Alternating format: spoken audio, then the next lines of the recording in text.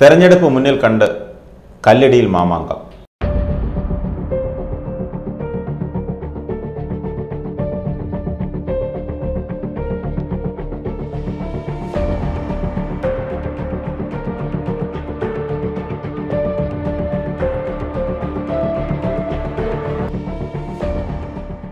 വികസന പ്രവർത്തനങ്ങൾക്ക് കല്ലിടുന്നത് തെറ്റല്ല. തിറക്കല്ലടിയിൽ കർമ്മം നടത്തണം, അത് ഉദ്ഘാടനം ചെയ്യണം. അതൊക്കെ സർക്കാരിൻ്റെയും അതാത് വകുപ്പുകളുടെയൊക്കെ കാര്യമാണ്. അതെല്ലാം ചെയ്യണം, അതൊക്കെ നല്ലതാണ്. പക്ഷേ ഇട്ട കല്ല് ഇളക്കി മാറ്റി വീണ്ടും അധികം താമസിയാതെ തന്നെ മറ്റൊരാൾ ഇടുന്നത് ശരിയാണോ? ഇവിടെ തിരുവനന്തപുരം നഗരത്തിൽ കിഴക്കേക്കോട്ടയിലാണ് ഏറ്റവും ഒടുവിൽ നടന്ന സംഭവം. കിഴക്കേക്കോട്ടയിൽ മേൽപ്പാലം നിർമ്മിക്കുന്നതിന് കഴിഞ്ഞ 1 വർഷം മുമ്പ് പദ്ധതി തയ്യാറാക്കിയതാണ്. അന്നത്തെ മേയർ VK പ്രശാന്ത്, ഇപ്പോൾ MLA ആയിരിക്കുന്ന VK പ്രശാന്ത് വളരെ താല്പര്യമെടുത്താണ് ഈ മേൽപ്പാലം നിർമ്മിക്കാനുള്ള സാഹചര്യങ്ങൾ ഒരുക്കിയത്.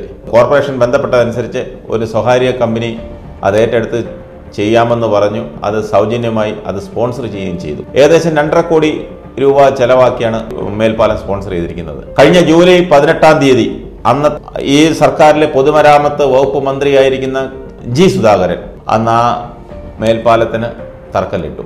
ആ ചടങ്ങ് നടന്നിട്ട് 1 വർഷം പോലും ആയില്ല. ഇന്നലെ ആ പുതിയ മേയർ വീണ്ടും തറക്കല്ലിട്ടു. ഈ തറക്കല്ലടിയിൽ മാമാങ്കം നടത്തിയതിന് ഈ പദ്ധതിക്ക് ഒരണ പൈസ പോലും സർക്കാരിനോ അല്ലെങ്കിൽ കോർപ്പറേഷനോ ചെലവില്ലെന്നുള്ളതാണ് സത്യാവസ്ഥ. എന്നിട്ടും ഇതിന് തറക്കല്ലിട്ട് മാമാങ്കം നടത്തുകയാണ് ഈ സർക്കാർ. ഇത് തെരഞ്ഞെടുപ്പ് മുന്നിൽ കണ്ടുകൊണ്ടാണെന്നുള്ളതാണ് നാട്ടുകാരുടെ അടക്കം പറച്ചിൽ. ഇവിടെ ഒരു അധികാര തർക്കം കൂടെ ഇതിൽ ഉടലെടുക്കുന്നു. കാരണം മന്ത്രി ഇട്ട കല്ലാണ് മേയർ ഇളക്കി മാറ്റിയിട്ട് മേയർ ഇട്ടത്. അപ്പോൾ മന്ത്രിക്കാണോ അധികാരം കൂടുതൽ അതോ മേയർക്കാണോ അധികാരം കൂടുതൽ എന്നാണ് നാട്ടുകാർ ചോദിക്കുന്നത്.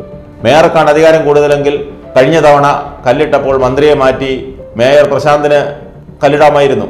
ഇപ്പോൾ ആ കല്ല് മാറ്റിയാണ് ഇപ്പോഴത്തെ മേയർ വീണ്ടും കല്ലിട്ടത്. ഈ അധികാര തർക്കം കൊണ്ടായിരിക്കണം ഭരണപക്ഷത്തെ ഇടത് കൗൺസിലർമാരിൽ പലരും ഈ ചടങ്ങ് ബഹിഷ്കരിച്ചു. ഈ ചടങ്ങിൽ പങ്കെടുത്തില്ല.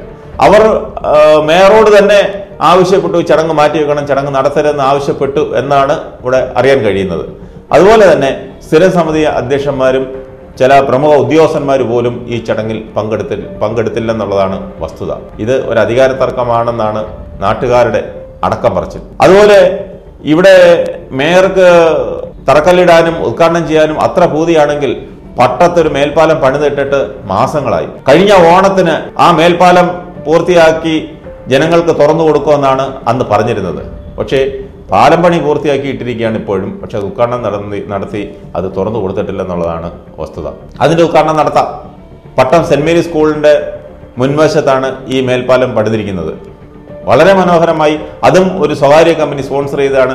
ഏകദേശം 1 കോടി രൂപ ചെലവാക്കിയാണ് ആ സ്വകാര്യ കമ്പനി ഈ പാലം നിർമ്മിച്ചിരിക്കുന്നത്. എന്തായാലും ഈ പണി പൂർത്തീകരിച്ചിരിക്കുന്ന ഈ മേൽപ്പാലം ഇനി എത്ര പേർ ഉദ്ഘാടനം ചെയ്യും, എത്ര ഉദ്ഘാടനങ്ങൾ നടക്കും എന്നുള്ളത് കാത്തിരുന്ന് കാണാം. ഇനി എന്തെല്ലാം കാണണം, എന്തെല്ലാം കേൾക്കണം, കാത്തിരിക്കാം.